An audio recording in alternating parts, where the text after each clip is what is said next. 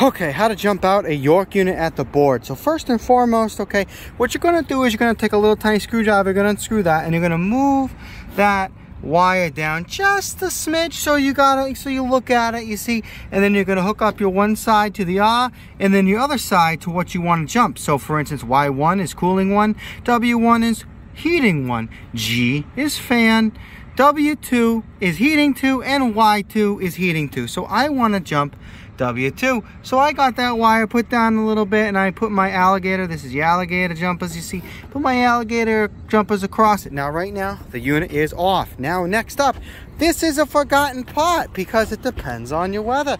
Today's a beautiful day. It's like 75 or something, okay? It's too warm. So in here there's something called an economizer, you see. That economizer will lock it out when it's too warm or when it's too cold, just because it feels like not being very nice or tech friendly. So you see this button, this thing right there, that's the power. You pull that out of the economizer, because that economizer right now is sending a signal that says don't turn on heat. It's too warm out. But I pulled it out. Now that economizer is not in place, so this board goes, I must not have one.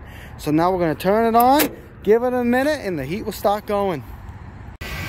So there you go, it's heating. So that's it. That's how you bypass it. You turn it on, you jump it. It's doing its thing. That's how you do it. Please like, subscribe, hit the bell button. Do it now. I know you want to, and all that good stuff. Yeah, that's how you do it.